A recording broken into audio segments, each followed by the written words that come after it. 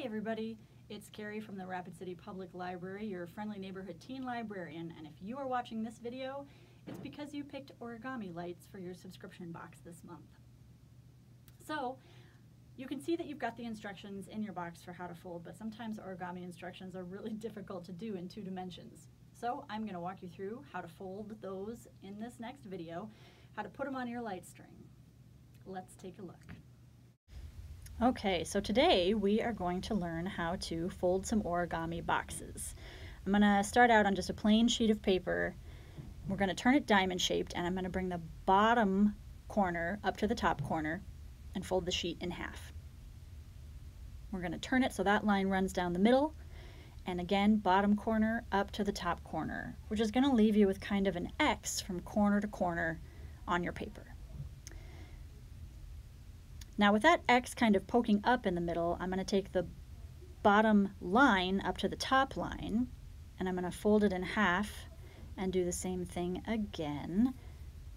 So then we're going to have kind of a plus sign.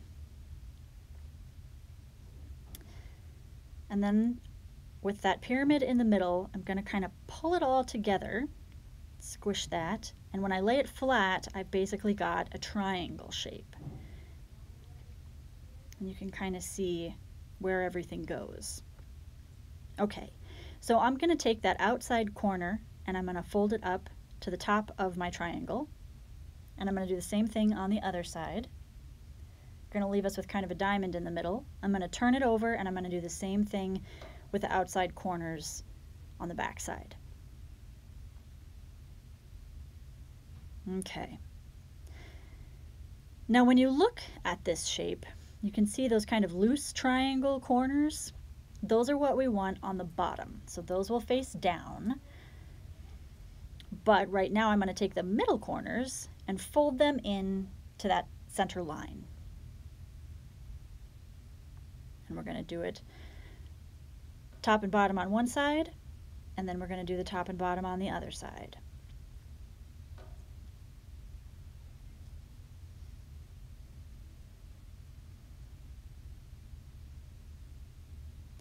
Those corners will meet up in the middle. And that's okay. So now you want to take those bottom and corner and I'm going to fold it along the edge there. So it kind of pokes out to the side flat. Then I'm going to take that outside corner and bring it back to the middle.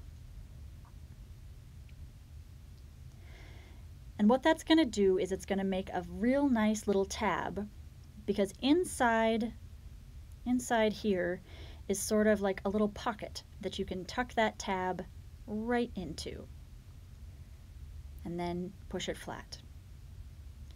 So the bottom corner folded against that line outside, then we're going to bring the outside corner back into the middle, which is going to make that little tiny tab that gets inserted right into the pocket. And if you guessed we are going to do the exact same thing to the other side, you are 100% right. Turn your whole design over and we're going to do that same thing 2 more times. So little tab gets folded into the pocket, and then the final time, make the tiny tab and then push it right into that pocket. And what that's going to do is we've kind of got 4 little spinny things and a hole right in the middle. And if you blow into that hole, it's going to inflate and give you this kind of cube shape. And you can kind of rework it to make it a little more cube-like. If it starts to fold in again, you can always inflate it again by blowing into that hole that's on the edge. And on the paper that you guys got, you'll notice there is a design on one side, but a plain color on the other, and you can use whichever you like. Okay, so once you have your boxes inflated, you should be able to take one of those lights, and it should pretty easily go right inside, and you want to go all the way past the light, past the white plastic, because that's what will make sure that it stays on that string of lights for you. One down, and only about 49 left to go.